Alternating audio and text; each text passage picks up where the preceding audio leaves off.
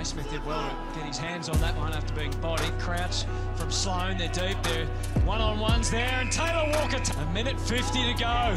There's an opportunity here. Frampton was quick with the hands, and so was Crouch with the foot, and now hugged into the chest. Further a steal, gets it to Jones, and the Saints try and get it out. It's not there yet, 20 seconds and counting.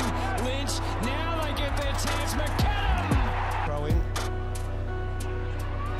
Crouch gets the handball going. So a chance now. Fisher Mackesy guarded the spot beautifully. Here's his turn. Stengel into the open. To Gawn. He feeds it wide. Little push May. Battle strength there. Oh, and it... Keys. And they link up via hands again. Adelaide, well-weighted kick for Paholke to play. Crouch in tight. Got the hands free to affect the handball to Murphy. Mitchell tried to scramble the kick forward, but it was cut off. And now the Crows are on the run. Matt Crouch, Schoenberg, good movement this.